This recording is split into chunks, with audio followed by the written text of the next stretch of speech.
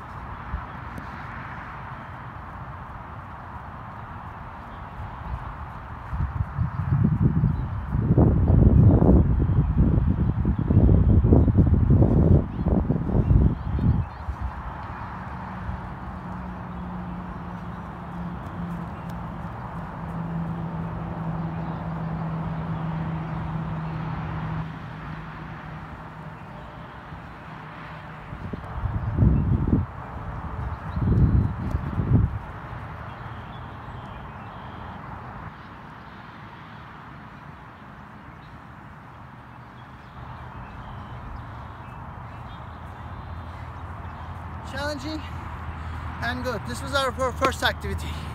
I hope you enjoy. Now we're gonna go to the second one. Thank you.